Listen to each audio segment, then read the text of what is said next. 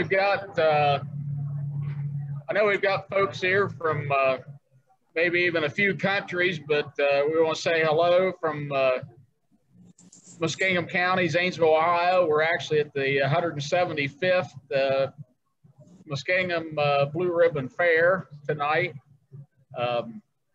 The Muskingum County commissioners helped make this possible, and we want to thank Neal for sharing his evening with us, and we just look forward to a good night of information and sharing. And this is something we do every month.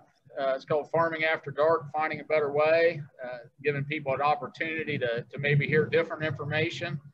We've had stuff on soils and wildlife and pollinators and beneficial insects, and Neal's message just kind of fits into that regime.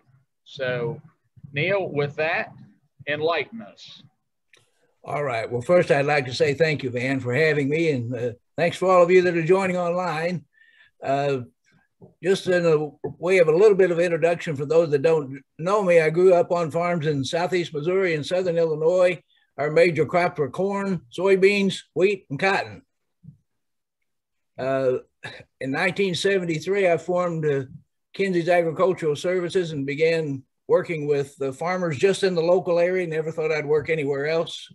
Today, we work in 75 countries with all major food and fiber crops. Our business is basically taking soil tests, interpreting what needs to be done for proper fertility, solving problems, crop problems, soil problems, so forth.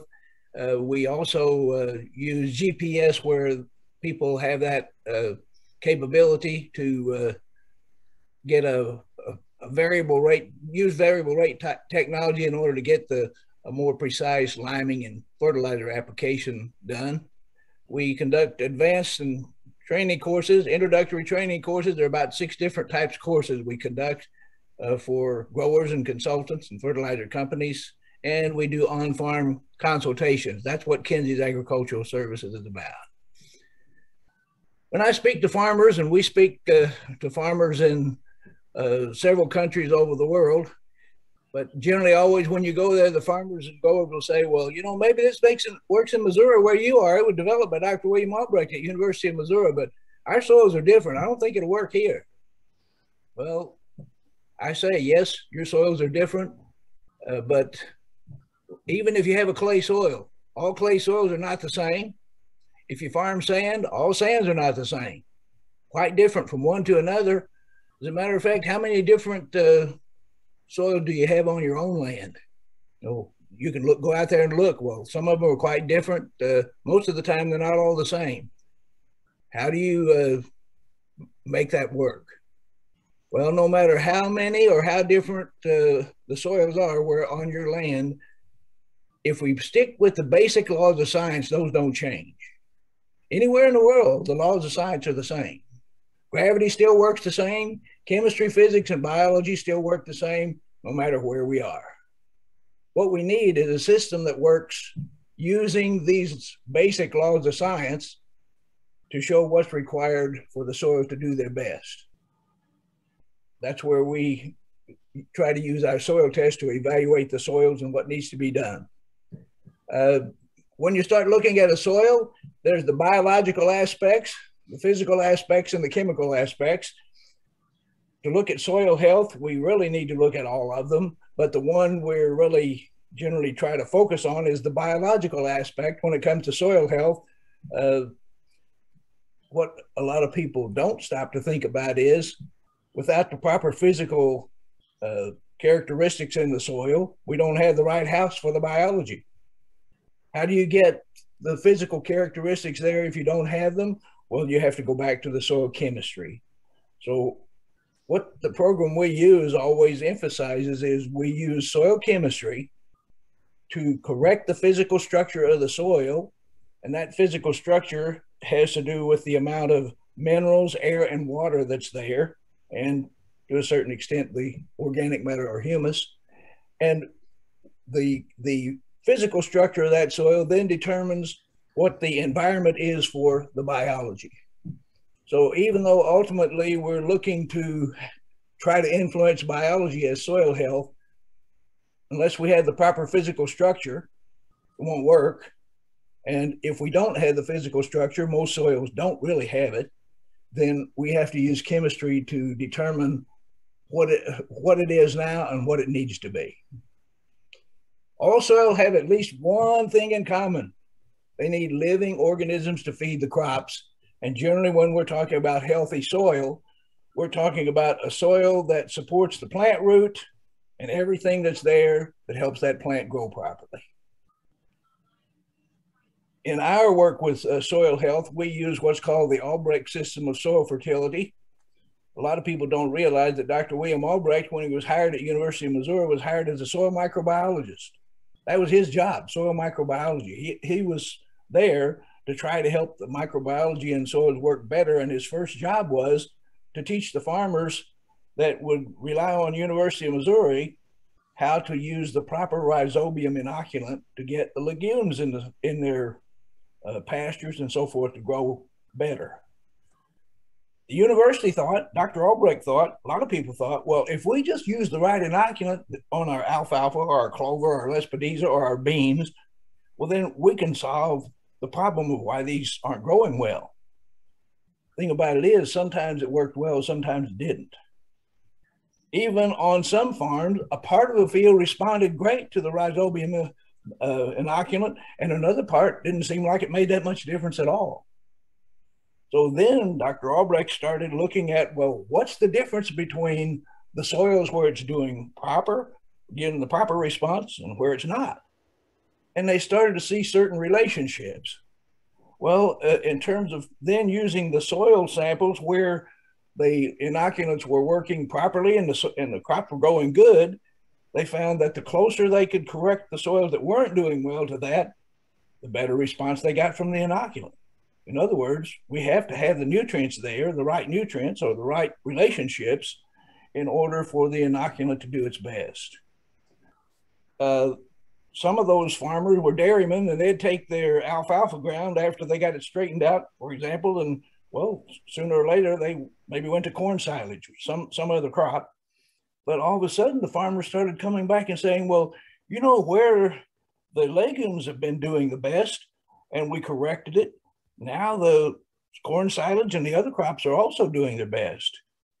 So all of a sudden, Dr. Albrecht started to put together, well, look, there is a basic foundation that all soils need in order to get the proper response from whatever crop you want to grow there.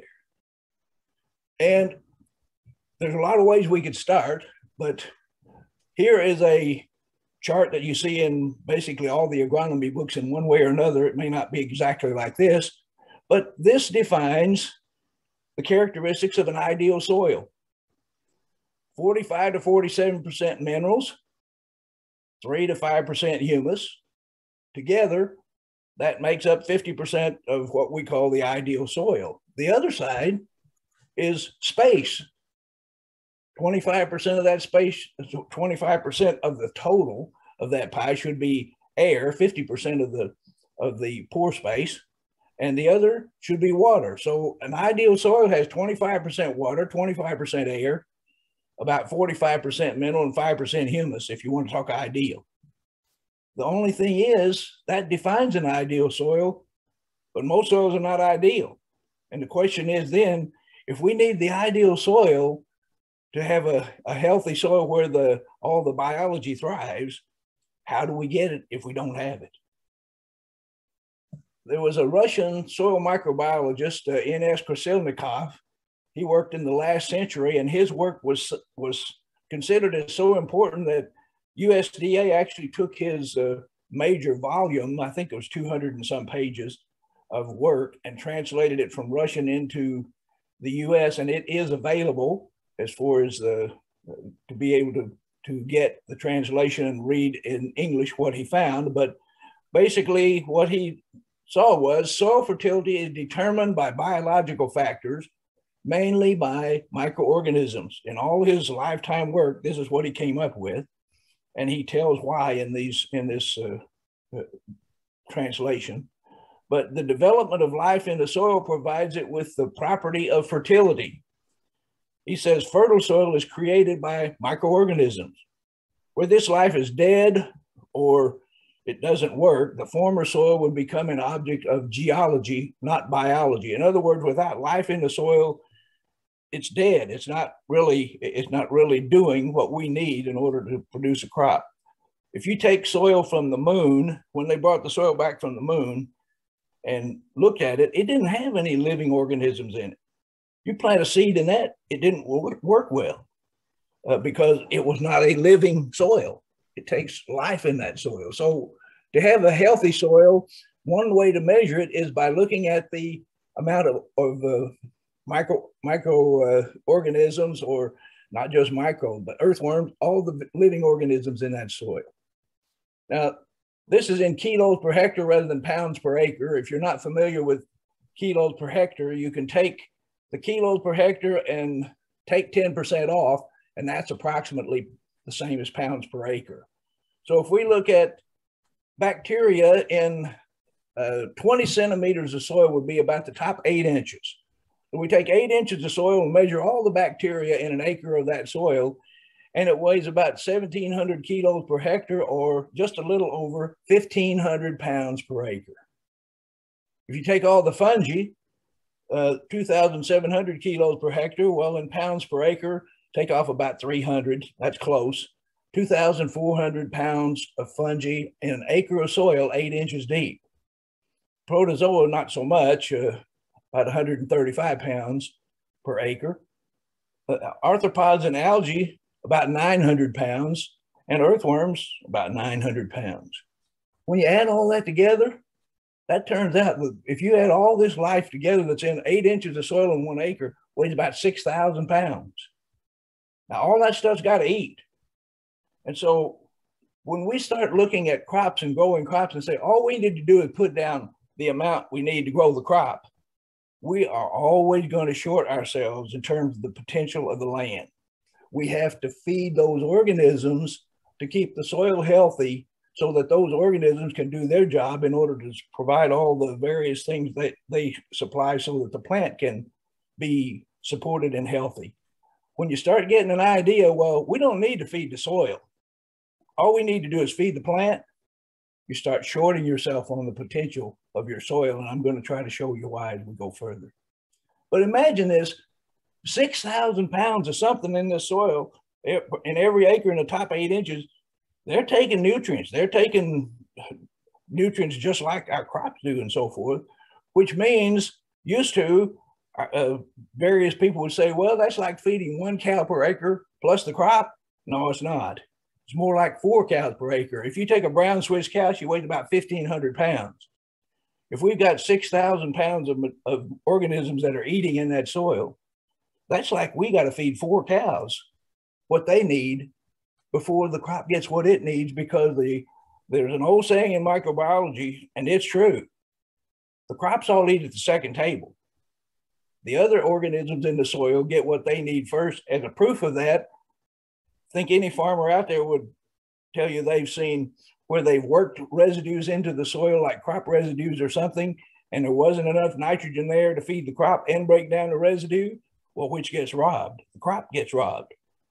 We don't have enough nitrogen for the crop because the microbes take the nitrogen to break down the residues first. Anything that's worth doing right, and the real long-term solutions are not normally the easiest to accomplish. You have to put forth effort to help even the best solutions work properly. This is what we find with farmers all the time. It isn't just a matter of saying, well, I think I'll just put some fertilizer out there and I'll find out what the crop needs and we'll make it work. We need to find out what the soil needs in order to get the soil to work best, in order to get the crop to grow best. Every difference you can see in your soil, if you walk out on your farm, every difference you can see, whether it's a different color, whether it's a different slope, whether it's a different consistency from sand to clay to all in between, every difference you can see in your soil or in your crop generally reflects a difference in soil fertility and consequently soil health, because they go hand in hand.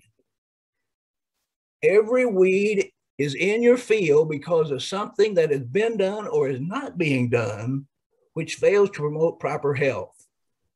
Don't know how many of you are familiar with the weed that's pictured in that picture, but we call it sour dock. There's a sour dock and a curly dock, just depending on the leaf structure. Well, I used to be told that that's because we have sour soil. Sour dock grows in sour soil. It does grow in low pH soil. But you know what? I've seen this same weed grow in soils that have pH above 8 in sugar beet fields in California. That's not a sour soil. That's sweet soil. That weed's still there. But you know what I've never seen? I've never seen this weed grow in a soil that has 65 to 70% saturation of calcium. And if you don't have it and you put your calcium there, it will quit growing. Now, I'm not saying it'll quit and die just now, but you come in there and this weed that's growing here, you put the proper amount of calcium on, next year you won't have to worry about that they're coming back. There's always something that's missing. And we may not always know what it is because we're not trained to study that. We're not studying for taking a look at the weeds. Well, why is that weed there? And every different weed's there for a different reason. I'm not saying we know them all, but I will tell you this. This was our plague when I grew up, cuckleburr, not at this side, but taller than the soybeans. What we found when we started working with Dr. Albrecht's program is, first of all, cuckleburrs like a very tight soil to germinate in, but they like two other things: low percentage saturation of calcium and low zinc. Well, you have low zinc and low calcium, cuckleburrs can thrive because they can get all they need of both, whereas the other crops that we're trying to grow can't. That gives that cuckleburr a big advantage if we can't get it under control early. Every disease, not just weeds, but every disease in your crop is there because something that has not been done or that has been done, which failed to promote good soil health. What you're seeing here is an experiment that was reported by the American Phytopathological Society. And they did studies where they looked at what caused take-all disease in wheat. Every one of these randomized replicated plots where the take-all disease is in the wheat has severe copper deficiency. Now, you'll have people tell you, oh, it's this, it's this, it's this. We've never been able to solve take-all disease in wheat. Get all the other nutrients there we know to get there, but until we get the copper above 2 parts per million, on the tests that we use, other tests, the numbers are different. But when you get when you get sufficient copper there so that it would measure 2 parts per million on our test, farmer after farmer will tell you, we don't have take-all disease in our wheat anymore. It's a nutrient deficiency. Take-all disease in wheat will always be a problem if you don't have enough copper. Now, I'm not saying other things that don't figure in there, but generally copper is the last one that gets corrected. This is one of our clients. He raises, well, several thousand acres of soybeans, but his parents started with our program in the 1970s. And what he'll tell you is they built all the levels up then. And today, when other farmers around him were spraying for Brazilian soybean rust and making on an average of 8 bushel more per acre, he said, you walk out in my fields, you can't find Brazilian soybean rust because their copper levels are high enough. It just doesn't proliferate there. Keeping the copper levels high, and 2 parts per million is not enough to assure you don't have Brazilian soybean rust.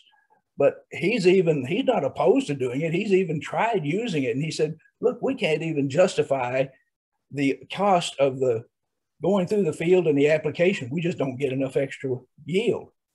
Now, he gets really top yields from his soybeans. But in this case, it takes between 4 and 5 parts per million copper. And all the other nutrients that are needed to make that copper work properly. But what he'll tell you is you can walk on all of his farms and you can't find Brazilian soybean rust. And we have a number of other people that will say the same. It also applies to sudden death syndrome in soybeans. What matters most? Farmers need to know how to quickly treat a problem. Yes, we need to know that. But if all you do is treat the problem without solving it, it just keeps coming back over and over and over again. An example can be cutworm in corn. It's not just cutworm. Every insect is in your crop because of something that has been done or has not been done, which failed to promote good soil or plant health, maybe both. In terms of a cutworm, there's one simple solution. If farmers followed, you wouldn't have cutworm in your corn. Now, when I say that, there's always differences in a field. But once you get this corrected, and what is the key? Every client we have that had problem with cutworm in corn, we've always found it doesn't matter what the pH is. Their pH may be in the high sevens. But if you don't have a high enough percentage of calcium in your soil, cutworm is going to be a problem. Doesn't matter what the pH is. It matters what the calcium percentage is. What percent of that soil has calcium saturation? And every client we have that we've been able to get on medium to heavy soil, that we've been able to get the calcium up into that 68 to 70% range, they'll tell you they don't have a problem with cutworm anymore. One farmer got rid of his cutworm problem, and then 2 or 3 years later, he called and he said, Neal, got cutworms again. Well, we just checked his soil that year. He didn't need limestone. He didn't need calcium. I said, well, where are they? Well, they're in the low spots. Well, everywhere where there was a low spot in this field, when you get quite a bit of rain or when you use furrow irrigation, which he used, they've got places that don't drain out well. And where that water stands is where they also get the most concentration of nitrogen. And the nitrogen in that area, when it leaves, when it converts to nitrate and is not used, it then converts to nitric acid, about 85% of it does. And that nitric acid latches onto calcium and pulls it out. When you go back and analyze those places where the cutworms were, there wasn't enough calcium there. The rest of the field had it, and guess what? They didn't move out of those areas from one to the other. That's why we say there's something always. These things are indicating problems to us. If we've got this problem, there's something wrong. It's not that everything's right, and it's just, I'm not saying it never happened. I mean, a plague of locusts, they're going to eat everything. But when we start seeing something like cutworm in corn, if we can get the client to correct his calcium, then he'll tell you, I don't have a problem with cutworm in corn. As a point here, insecticides affect many soil organisms. This is a quote actually from Dr. Jill Clapperton, who's a microbiologist. Well, she worked in the US and Canada. I think presently she's living in Montana, out that way somewhere. But anyhow, she made the statement, insecticides affect many soil organisms, even though they may not be classed as insects. They are closely related organisms. When we come out and spray for cutworm, when we come out and spray for whatever, it doesn't just kill the cutworms. We also affect a lot of the other biology in that soil.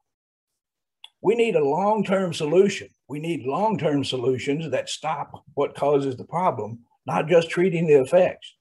The best solutions are not to kill everything but the crop, because that's what happens when we start trying to kill one thing. We kill a lot of things.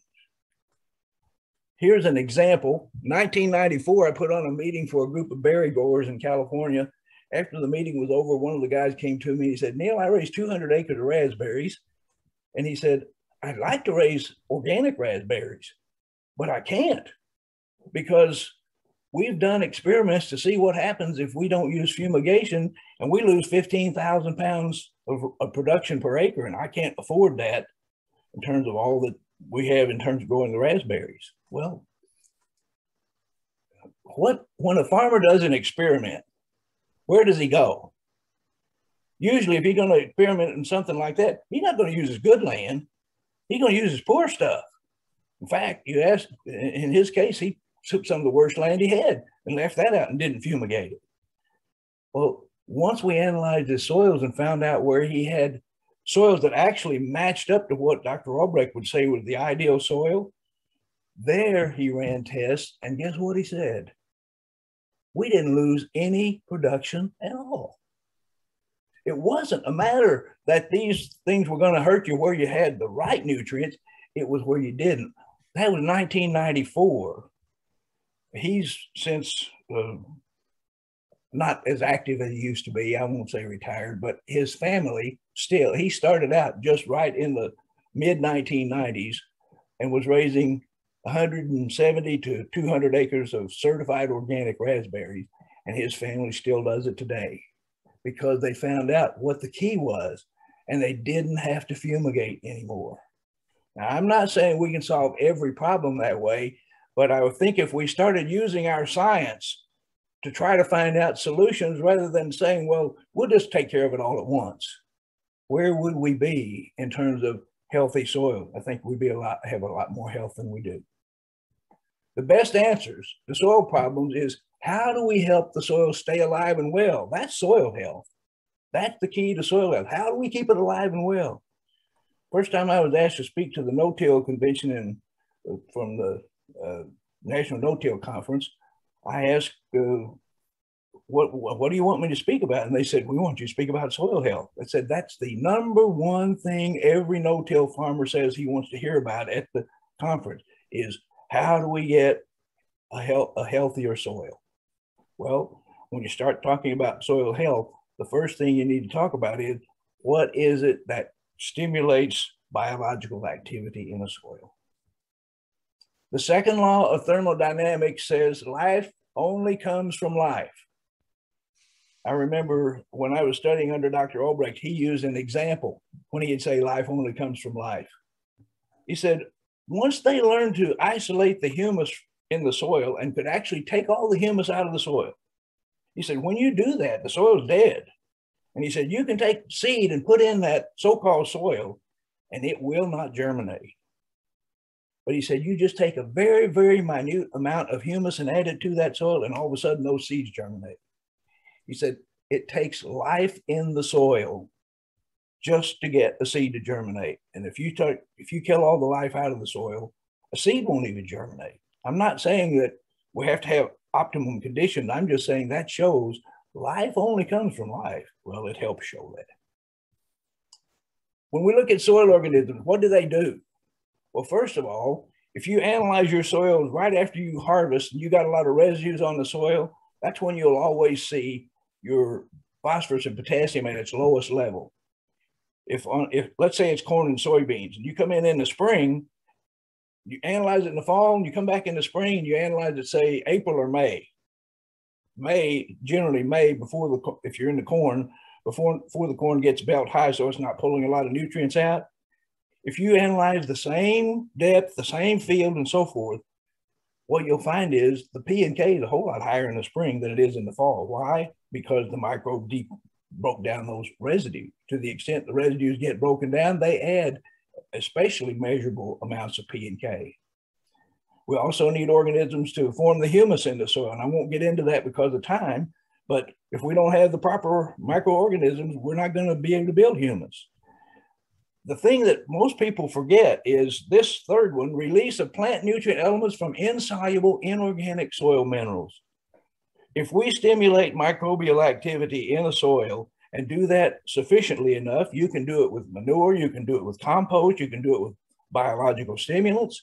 If you get enough stimulation there, you can actually measure the amount of increase of especially P and K. Those are the two that generally show up easiest, phosphorus and potassium. And we've actually seen places where a farmer would put on 4 tons of compost and measure all the phosphate and potassium that's in the compost. And after he's done that for 3 or 4 years in a row on places that actually need it, after he'd done that for 3 or 4 years in a row, all of a sudden, the P and K starts going up by more than the amount he's putting on, and he's still taking off a good crop. How can that happen? Only one explanation. The life in that soil is starting to take those insoluble inorganic soil minerals. Do we have much of that?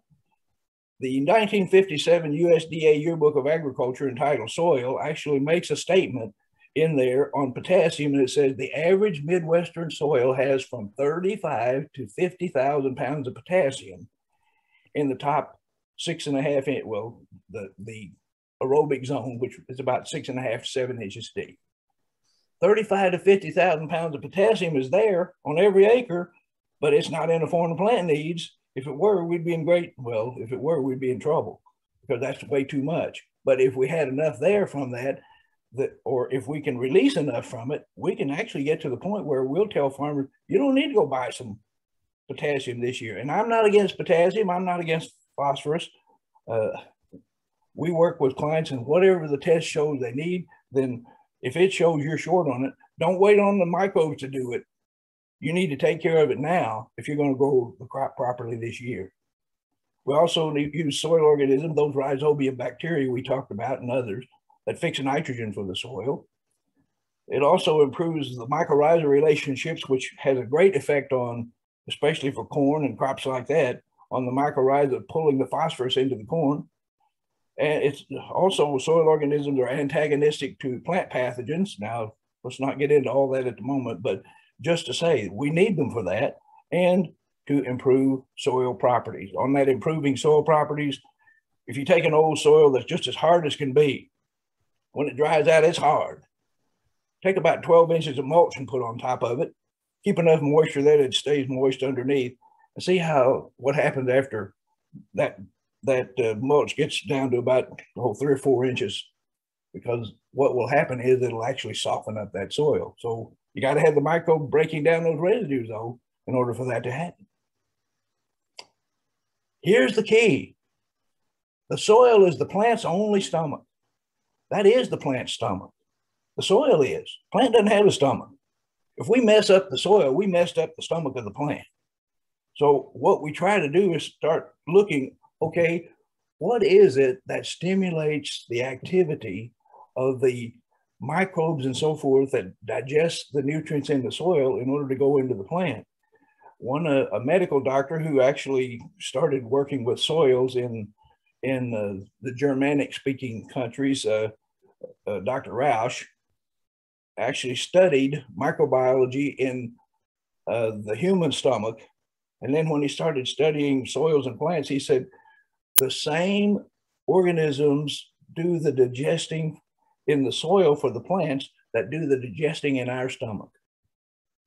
Those organisms that we need to digest our food are the organisms that the plants need to digest theirs too.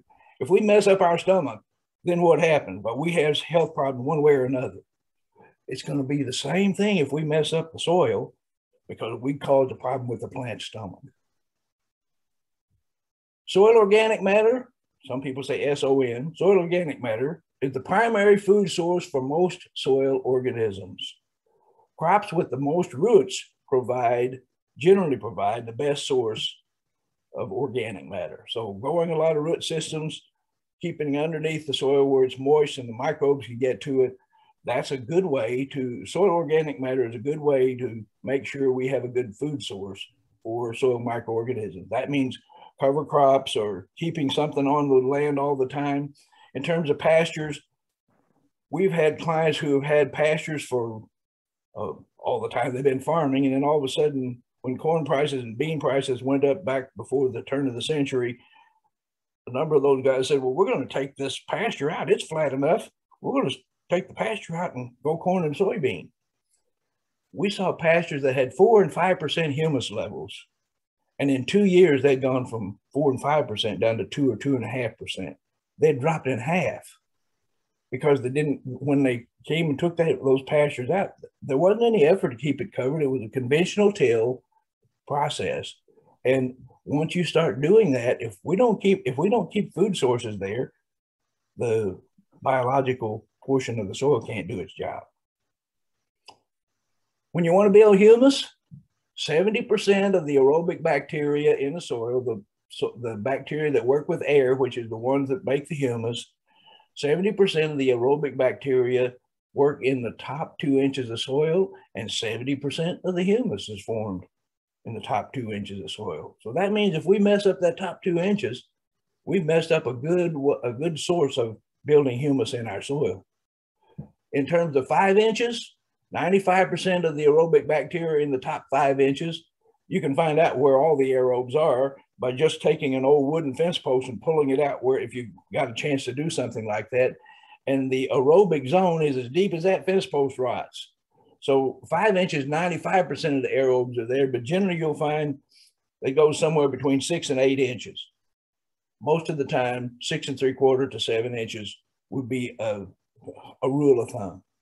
But if you want to build humus in the soil and you start putting all your residues down 8 or 9 inches, like many of the farmers that used to plow, they plow 9 inches deep and put all the corn stalks down 9 inches. We just put it down to so low, the aerobic bacteria can't do their job properly. If you want to build humus, get your residues into, as much as possible, the top 2 inches, and at least, if at all possible, in the top 5 inches. To maintain soil humus, keep the soil covered. As I said, in the pastures, we saw the humus drop by 50%. And this is the colloidal humus in that soil. It's not looking at total organic matter. We're looking at colloidal humus, and it dropped by 50% in 2 years, just by not keeping the soil covered and keeping something there for the microbes to help them keep up on in supplying that humus. Continuous cover, you get better soil life, better soil health, if you can keep something there all the time. Organic matter helps build soil humus because of the cellulose and lignin that's in it. And that takes time to break down. It isn't something that's just going to break down really quick, but it's a longer period of breakdown. But unless we keep the carbon and the nitrogen balanced out there so that we've got at least 1 pound of nitrogen for every 10 to 20 pounds of carbon, we're not going to build the humus anyway. You can have a lot of trash there, but we have to have a balance between the nitrogen and the carbon. Organic matter, we talk about humus, and some people use those terms interchangeably. Humus is organic matter or things that have been living that's broken down so finely that it can't be broken down any further. When you break down living organisms to the point they can't be broken down anymore, that's true humus. Organic matter is anything that's still there, whether it's broken down. Humus is organic matter, but organic matter is not necessarily humus. Organic matter is the crop residues, the leaves, the wood, anything that's been alive that hasn't been completely broken down yet can still be considered as organic matter. But when we can get that organic matter to be broken down into the soil, just having that material there, like that straw or hay I was talking about that you put on top of a hard soil, and it will change the physical condition. That's what we're meaning here. Organic matter can improve physical condition, increase water infiltration, improve the tilth of the soil, decreases erosion losses, and supply plant nutrients. We can get all that from organic matter. It's a good thing to have, and it's a good thing to have as a continuous supply. Green manure crops work as excellent starter fertilizers. When you start looking at what's in a green manure crop and talk to a plant pathologist, they'll tell you, look, whatever's in that plant, the residue that you don't harvest and take away, when that decomposes in the soil, that is that's the most easily accessible nutrient for the next plant to take up and use. What's already been through a plant is easiest for the plant to take up and use, and they'll get that first as a source. So you take these green manure crops that are nice, tender plants or whatever, and all of a sudden you put those in and they break down quickly, the plants will pick it up and use that, and it's a fast source of nutrition. It's like a starter fertilizer. We talk about organic matter and humus. Well, supplying organic matter helps feed that average size cow or those 4 average size cows in terms of an acre of soil organisms. But nutrients from minerals and humus also have to be there to feed the crops. We need enough for both. When you start looking at where do we need those nutrients, we need them in the aerobic zone. From grass to trees, everything from a grass plant to a hard woody tree. Roots feed by choice from the aerobic zone as deep as a fence post rods. Now you'll have other roots that go on down deeper, but they're more for the purpose of pulling in the water. And as they pull in the water, they'll also pull in water-soluble nutrients. But those roots up in the aerobic zone, because of the digesting that the microbes do and so forth, that's where the plant can most easily obtain the nutrients it needs. And we work with thousands and thousands of acres of tree crops. And one after the other, once we have those growers start to fertilize, not just under the trees, but in the middles out between, you'll see the roots from one row of trees crisscross from one row to the other. The roots will crisscross right underneath the soil. As little as a quarter of an inch, you dig out and you got white roots there moving between rows, because they're going to send those roots out to pick up those nutrients. The trees or any other crop that has a large root system can send those roots to where the nutrients are that they need. Now, when we say feed the aerobic zone, check the aerobic zone as deep as the fence post rots and try to get the nutrients corrected in there. This client grew fresh market herbs, and this is a 2.5 acre greenhouse of sweet basil. It was certified organic. It was 100%, they used 100% organic materials and so forth, just as a point that they were certified organic. But they balanced out their soils, and they grew a lot of other crops besides this, had greenhouses and truck crops, and they made their own potting soils. Well, they had some, the first time they contacted me, the manager said, we got some truck gardens that just won't grow anything. We get corn to grow, but it's like nubbins and they're so bitter you can't eat them. And he said, we've got another one. We planted in squash and it came up and got about, just a matter of starting to run, and they all died. So he said, another client that we had out there told him we ought to send some samples, and they did. And when he was sending the sample to the problem, I said, well, do you have a place you think is your best soil you've got? Oh, yeah, he said. Well, send a sample of that soil so you've got something to compare yourself. You know where the soil came from, but don't tell us which one's the good one. Send it from wherever it grows the best, and then send the problem so you'll know what's the difference in terms of the soil tests we're using. Well, he did that, and it was easy to pick out because that soil in that greenhouse had exactly the kind of nutrients. There are certain parameters. You don't have exact, but let's say we say between 10 and 12% magnesium, and that soil had it. We say between 68 and 70% calcium, that soil had it. And all the other things that we'd say, well, this is an ideal soil, that was an ideal soil.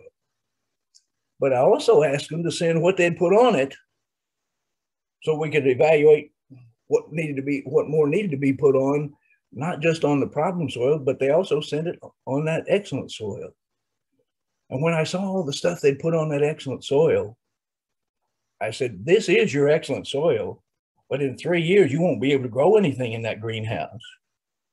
And it was a loud laugh. They said, this is the best soil you'll ever find. And I said, it is now, but with all the stuff you just put on it, you're going to mess it up, and it's going to take about 3 years. Well, it was in sweet basil. And 3 years later, he called and said, Neal, where can we get some new soil? He said, all that sweet basil died. And he said, I forgot what you said. We planted in sweet basil again, and it all died. And he said, then I remembered. So he said, now we need to get new soil to put in there. And I said, well, you're building your own potting soils, and those potting soils are excellent in terms of the nutrient levels you have. Rather than taking out all that old soil, why don't you just take the potting soil and put down 6 to 8 inches of potting soil in black plastic, just cut off the black plastic 6 or 8 inches tall, put your sweet basil in there, and then those sweet basil plants will grow down and go right in, put their roots right into that so-called toxic soil, and they'll thrive and do well. The aerobic zone is what makes the big difference. If you can get them to feed there, well, this is a picture of the replant. They replanted it in sections, and this is a picture of the replant. When they did that, they didn't die. As a matter of fact, the farm manager said, it's the biggest sweet basil we've ever grown. It's the largest leaves, and it's the sweetest taste we've ever had. They put it, you can see those plastic, if you look there on that row, you can see those black plastic liners, and all that is just an open top and an open bottom. They put the plants in, and those roots went right down into that so-called toxic soil where nothing would grow in order to pull the moisture and stuff up. Aerobic zone and balanced nutrients, balance out your aerobic zone to get the best response. This increases soil fertility, improves yield, but how does it do it? Because in the aerobic zone is where we get the true soil health, what's most necessary. I'm not saying you can't kill something out, but if it's extremely bad down underneath, but those soils were not so bad that once you corrected the aerobic zone, the plants could actually harvest from where they couldn't survive before. When you use compost, that was one of the things that happened that I told them be so bad, because they put about 50 tons of, equivalent to about 50 tons per acre of compost in that place, and about 10 tons of gypsum equivalent, because they just measured out in buckets and put it in. Well, if you're going to use compost, first of all, see what your soil can stand and see what the compost has in it. Always get that compost and analyzed, and then look at, from what's in that compost, what's that going to do to the same nutrients in your soil? Is it going to build them up? Is it going to, many times we find if people make their own compost from their own stuff, what the soil's low in is what the compost is low in. And you can't correct that. You can't correct. If your soil's low in calcium and your compost is low in calcium, it's not going to correct your calcium that way. You got to get extra in there. So always get a nutrient analysis, and I don't mean just NPK. If you're going to analyze a compost, it's good to look at the calcium, magnesium, and sulfur. And if there's any chance sodium would be a problem, also the sodium, in addition to the nitrogen, phosphorus, and potassium. But I said all this, and now I want to say providing organic matter for building and maintaining humus is always a worthy goal. And if your soil can stand it, that works great. It's a key to better soil biology and to better crops. But the use of crop residues, manures, and compost is not the greatest key to increasing life in the soil. All these may be helpful or can be helpful practices. They're all useful tools for soil improvement, but never confuse the use of soil improvement methods as being the best answers to good soil health. Tim Reinbott is Assistant Director of Moses at University of Missouri. He's also Director of Field Operations for now, at that time when he started, it was over South Farm Research Center. Now he's over all the research stations in the state of Missouri. But Tim Reinbott actually came to me and said, Neal, we'd like to do randomized replicated experiments on the Bradford Research Farm at University of Missouri to check and see. He said, I've seen some places and people that are using the all-break system. And he said, I think it's time we took another look at it just to see how does it compare with what farmers are already being told what to do. He called it the Albrecht Kinsey treatments because he said, I'm not sure we have any agronomists who understand what Dr. Albrecht would say needs to be done. So we'll get the agronomists to make the recommendations for the university. But he said, I'd like to hire you to make the recommendations for the Albrecht portion. So that's why they call it the Albrecht Kinsey treatments. Dr. Albrecht probably wouldn't say exactly what I do because he knew a lot more, but he's not here to ask. But the original soil test on corn, the calcium was 70%, the magnesium was 13%. We like it to be 10 to 12, but that's a whole lot closer than most soils in the state of Missouri.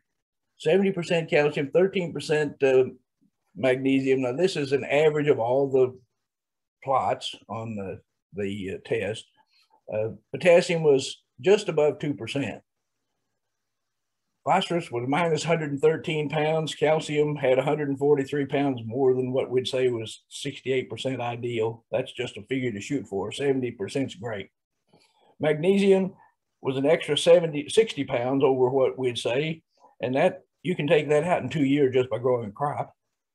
Potassium was minus 429 pounds to get to what would be considered as excellent. And there was a need for sulfur, boron, copper, and zinc. Now, there are people who say, well, you know, the soil is alive and it's the plant's stomach. So how do we utilize what we need in terms of promoting this to the greatest advantage? There are those, the reason I say there are those who study microbiology, and they say they maintain that farming and building soil biology are at odds with each other and therefore have no beneficial connection. In other words, they say, well, when you put on what the soil needs, that's too hard on the microbiology.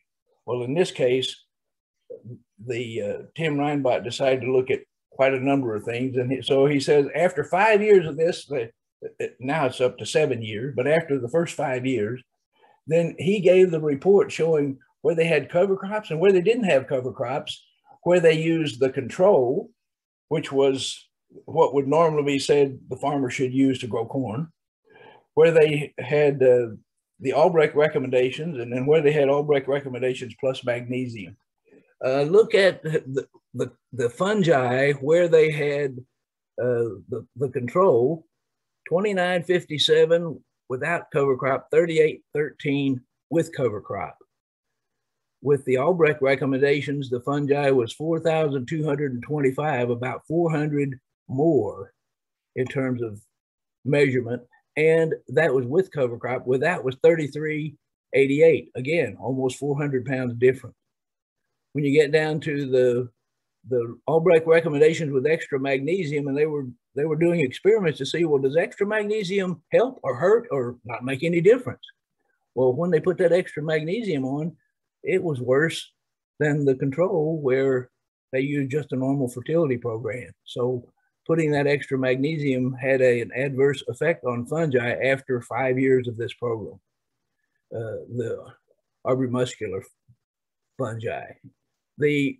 As you look across to the various ones, what you see is that where the Albrecht program was used, basically the microbes were better. Now on the one fungi there in the middle, the recommendation, the fungi was reduced. The control actually had better fungi in that one area of measurement than anywhere else. And Tim said, well, we're going to have to check further on this over the years. This was just one-time check after 5 years.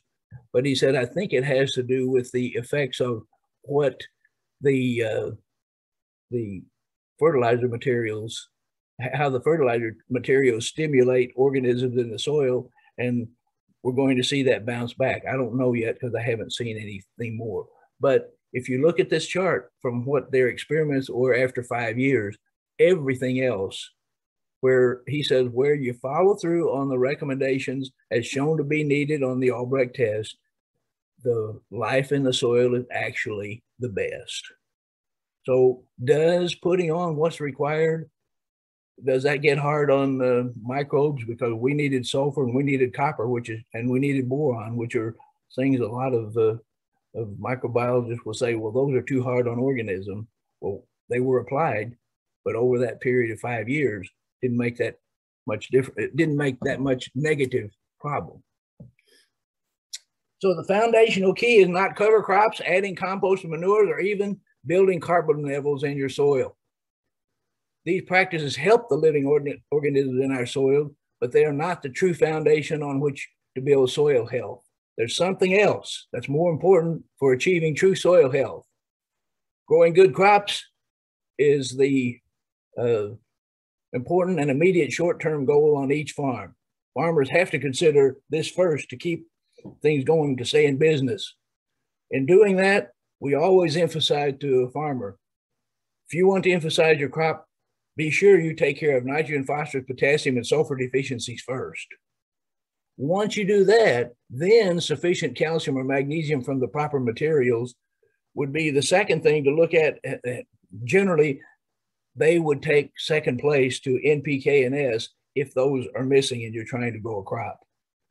Then look at what liming materials you need. Then look at what difference micronutrients will make. All of them make a difference. But if you're starting to look at what's needed to grow the crop this year, primary elements first, secondary next, micronutrients generally would be last unless it's a severe deficiency. But soil health is a long-term project. It requires considerably more than just what we need for the current crop. The greatest question to ask here regarding soil health is, what are the requirements for life itself? Basic needs for life: shelter, food, water, air. And when you consider all those, even for us or for a plant, which one is likely to make the least difference? The one at the top, shelter. A lot of times you can survive without shelter, a lot longer than you can without food. Most of the time, if you're not in a real adverse environment, shelter in under normal conditions would be the least worry. Food would be next, water would be next, but what is the most restrictive? Air. And when we really get down to it, air and water on soils turn out to be the two that are most restrictive. Which of these take precedence in terms of immediate survival? Air first, but then if you have enough air, then water. The basic requirements for correcting each different soil in order to achieve excellent soil fertility provides the foundational keys for real soil health. Why is that? First of all, consider the best possible yields and quality can only be achieved on soils with the proper structure already in place. What's the proper structure?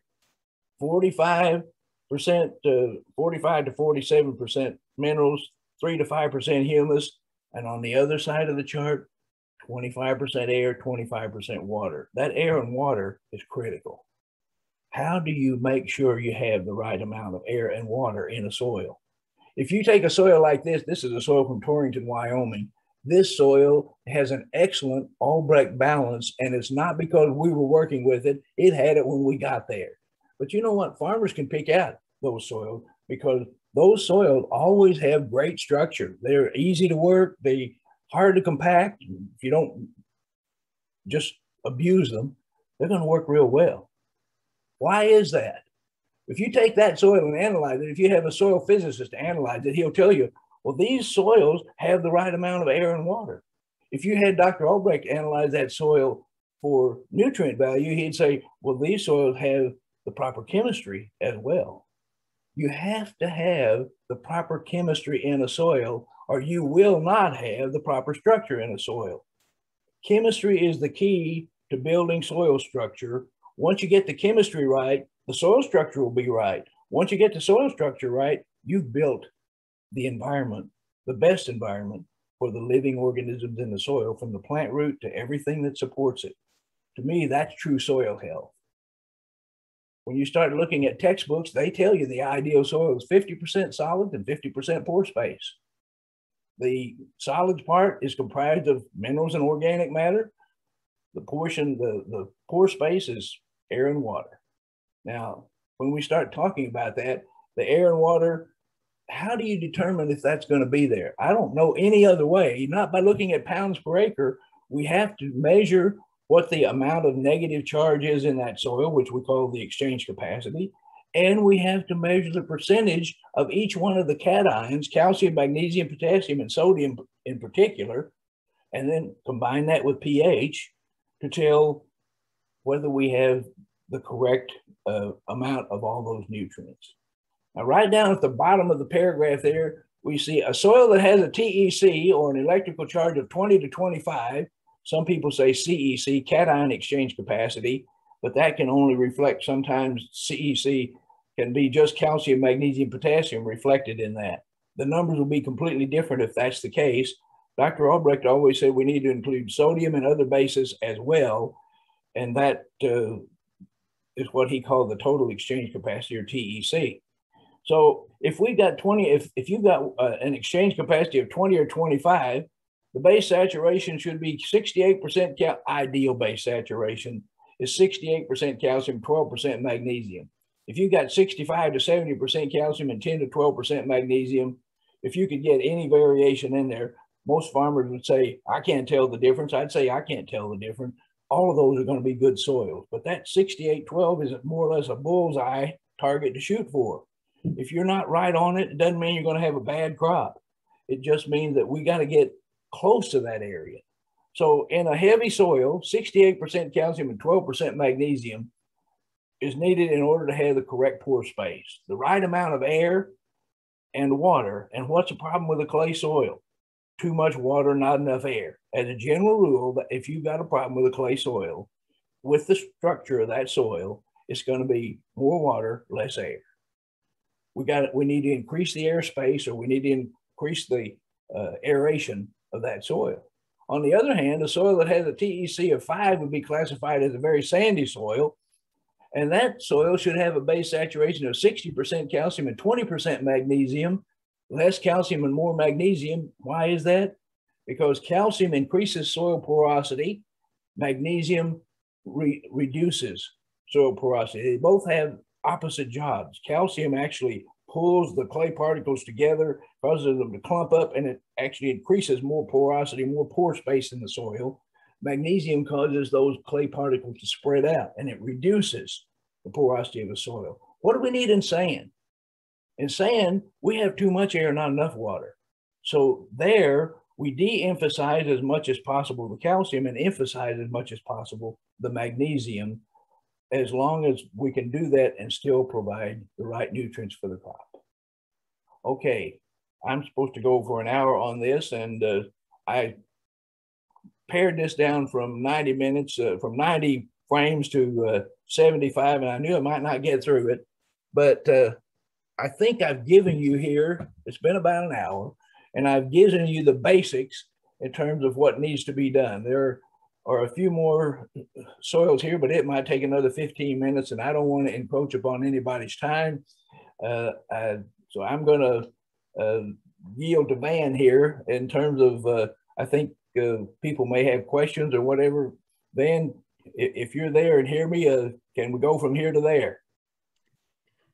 Actually, Van, this is Melissa. I'm Van's coworker. He's having some technical difficulties at the fairgrounds, so their internet has gone out. So I don't know if there's anybody has any questions out there. If you want to ask or put in the chat or something, but right now there are no questions.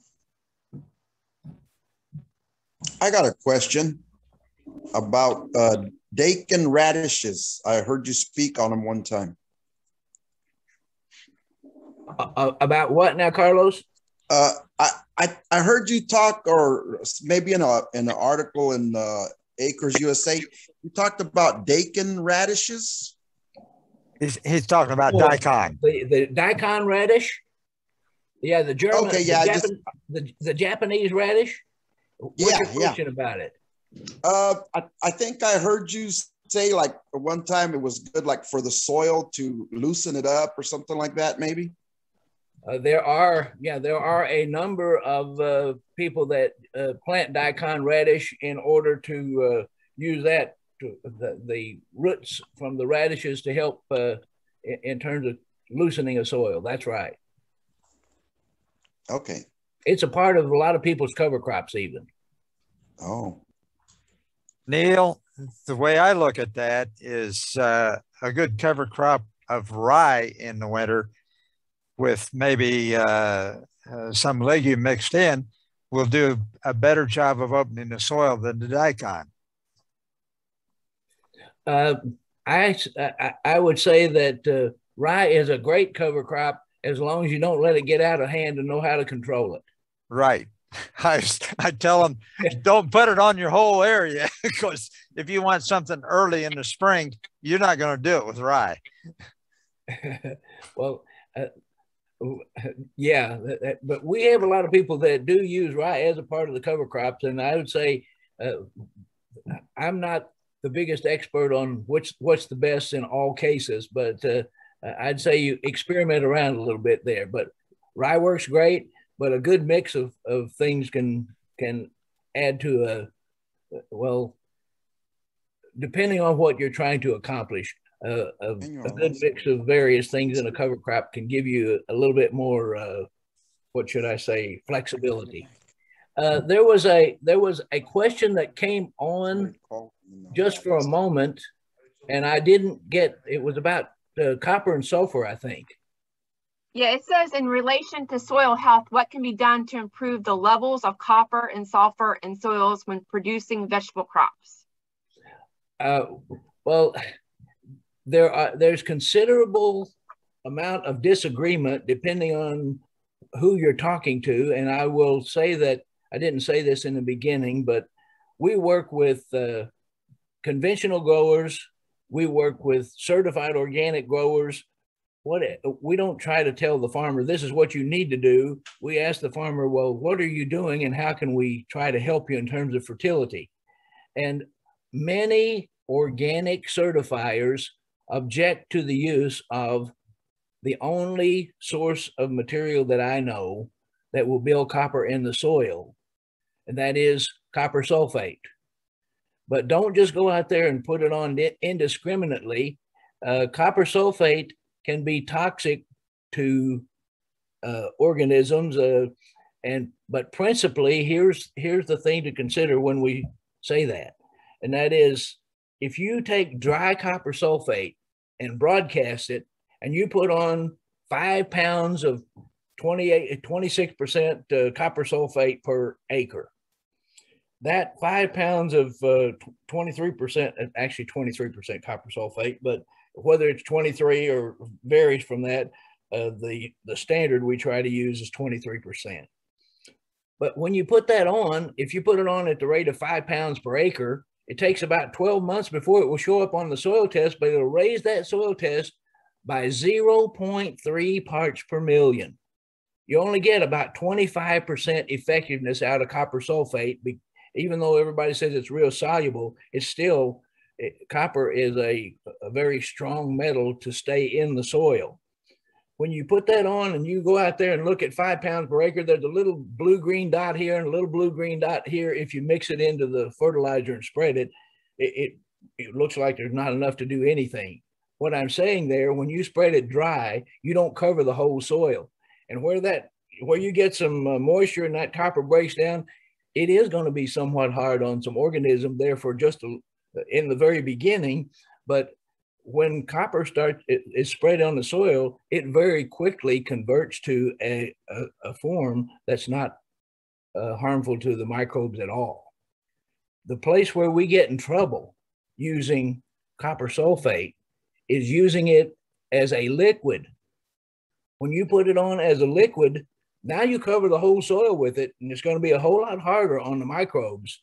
Even using copper sulfate as a foliar spray is going to be harder on the microbe. Not saying they won't come back, because eventually they will, but in terms of foliar copper, if you're feeding the plant, use a soil test to feed the soil, use a plant test to feed the plant. If you're feeding the plant, then use copper chelate or some other form of copper, because copper sulfate can be harmful to the organism that's on the plant that you're spraying, not just detrimental, but also beneficial organisms. So building copper, if you mix the copper sulfate in with dry material, 5 pounds of 23% copper sulfate will build your copper levels by 0.3 of a part per million. That's on the test that we use. That's about 25%. In other words, for every pound of copper you put on, you get about 1/4 of a pound of effective copper built up in that soil. But the other side of that is, once we ever get that copper to the place where we need it, or where the farmer or the grower says, well, this is where I want to be, then we've got people that put copper on in the 1970s that have never had to do it again. The soil is still testing that they have adequate copper. And I think it's because 75% of it that we put on then was still in that soil, and we're still seeing the benefit from that. We'll eventually get to the place where somebody will have to put on some copper. But the people that build their copper levels up to good levels, it takes years and years and years. I mean, some of those guys, look, 1978 was when we first started using copper sulfate. We've got people that haven't had to put it on again since.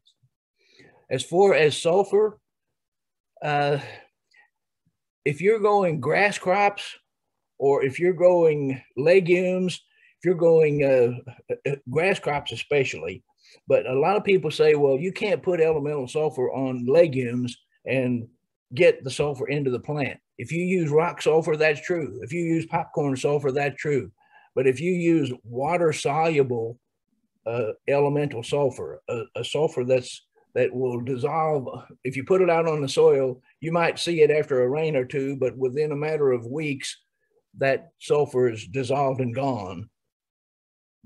That sulfur will get into crops within a matter of 7 days. So you can use elemental sulfur and spread that on a soil, and especially if we're coming into the autumn like now, elemental sulfur, if you put it on,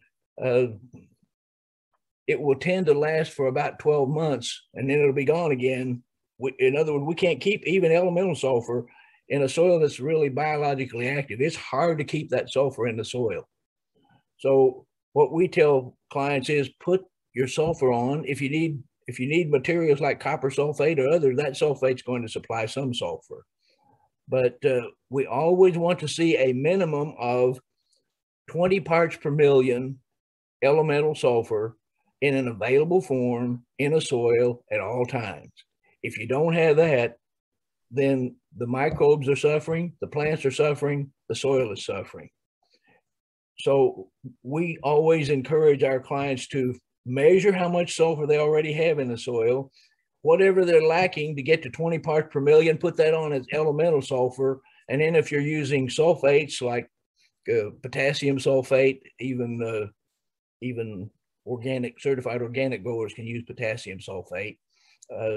Any other form of sulfate, count that as incidental. Use the elemental sulfur to build up the level. That's a short answer. There's probably a lot more that could be said on either one of those. Okay, Carlos, did you have a question? Yeah, I wanted to ask Neal, it seems like on our soil, we've applied magnesium 3 times and it doesn't seem to hold or not showing up on the test. It's kind of weird. And we have kind of a sandy soil. All right. You've applied magnesium 3 times.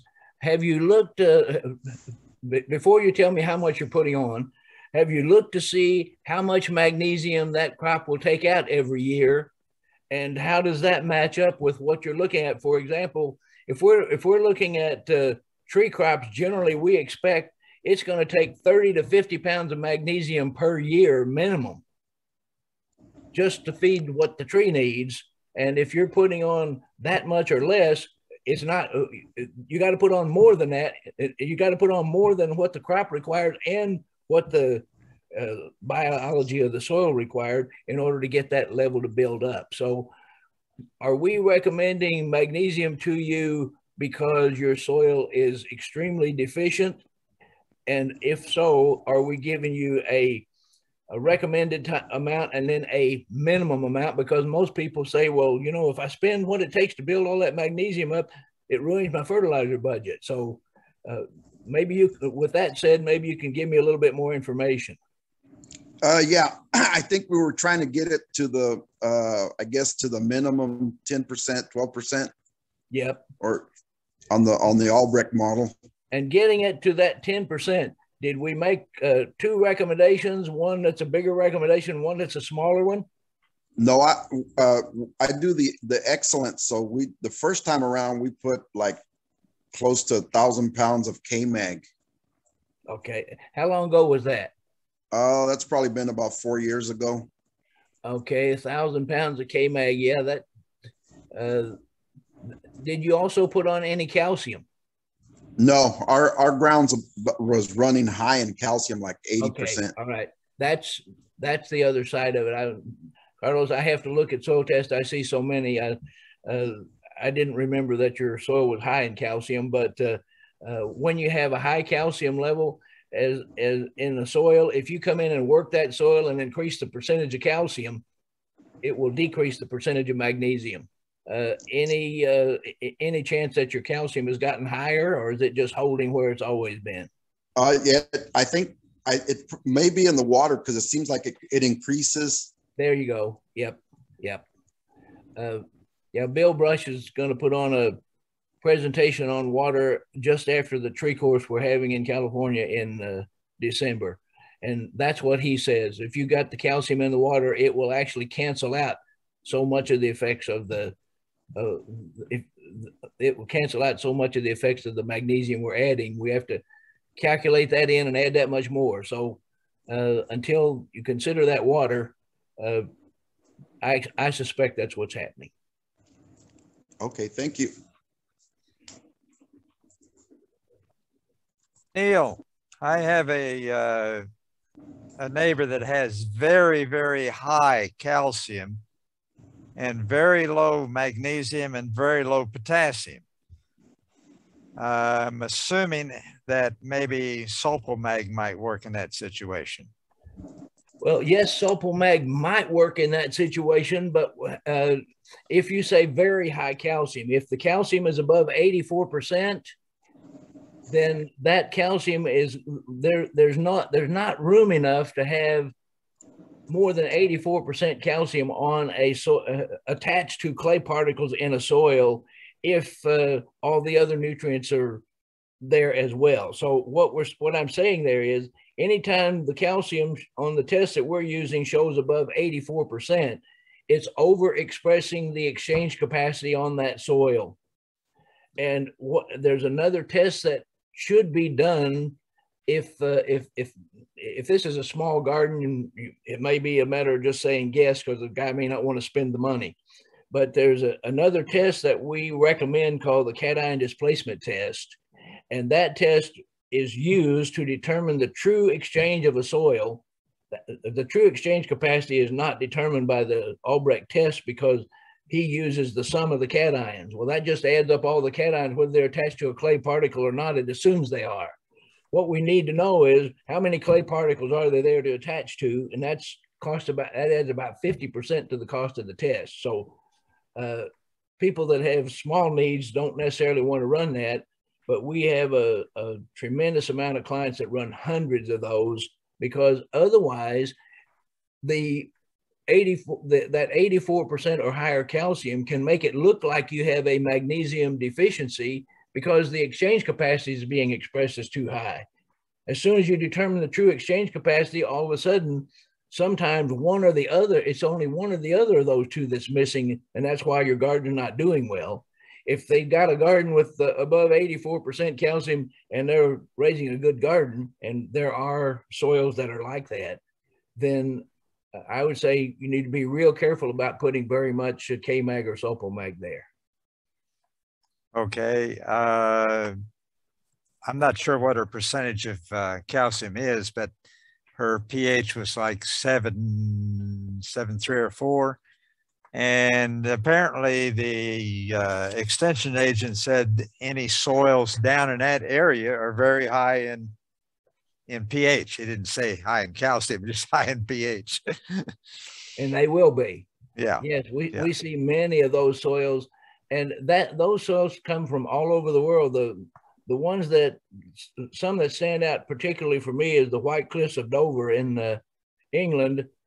It's not unusual for some of those soils to come back at 94% calcium. But all we have to do then is find out, do we have enough saturation of potassium and magnesium to grow the crop? And if we don't, put that much on and no more, and all of a sudden you can get those soils to grow. And would ammonium sulfate help in a situation like that, where you have with the sulfur and the ammonium sulfate take out some of that calcium? Well, it will take out some calcium, all right. But in general, if you have a medium to heavy soil, it'll take out so little. It's what we tell our clients. If you add the calcium, magnesium, and potassium together, and that totals 93% or higher, and you're willing to spend enough money to keep your potassium level up and to make sure you have plenty of trace elements, it's better not to try to get that calcium out. It's better to supply the things the calcium is tying up. Okay. Well, it's not a heavy soil. It's like I think it's around 7 CEC. Okay. In that kind of a case, it might be worthwhile, but just what you have to do is sit down, determine the amount of the true exchange capacity, and then calculate how much excess the calcium is there. And for every pound of excessive calcium you have, it's going to take 2 pounds of sulfur over and above what the crop and all the biology takes to take that extra calcium out. Most of the time that turns out to be so costly, people will decide they don't want to do it. Okay. Hey, Neal, it's Paul. Yes, Paul. The gentleman who talked about putting 1,000 pounds of K-mag, with our experience over here in California, is breaking up that shot maybe 3 times. you know, a little over 300 pounds at a time versus one big slug, you probably could have got a better reaction in the soil. Okay. All right. You hear that, Carlos?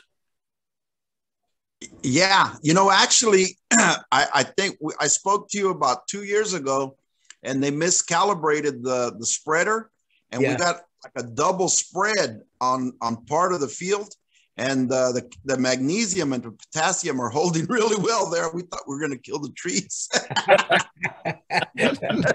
the ones doing the best. Well, I guess it just proves you need more. You need more of it. I think it probably pushed that sodium out of the way. Don't just arbitrarily do that. Go ahead and measure and make sure, because sometimes those numbers can change a little bit more over a year or two. So yeah. Yes, they can.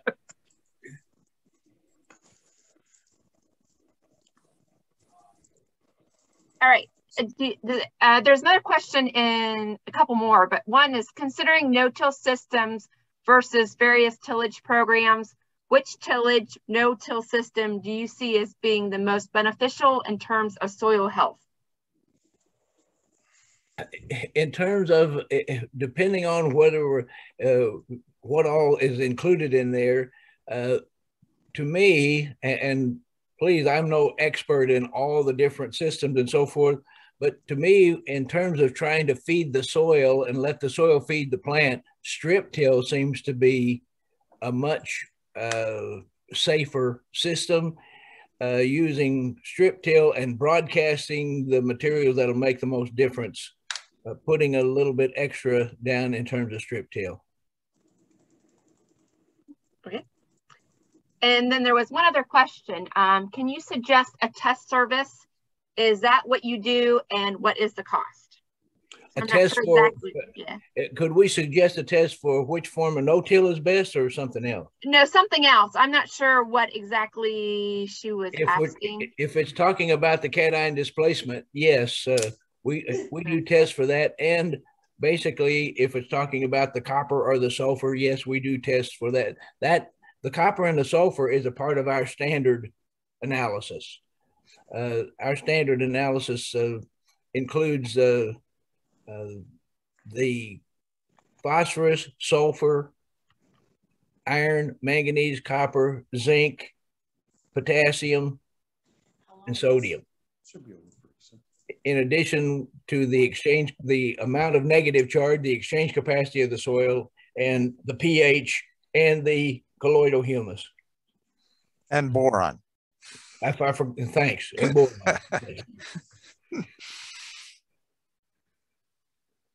Okay, does anybody have any other questions? Well, if not, I'd like to say thanks to everybody.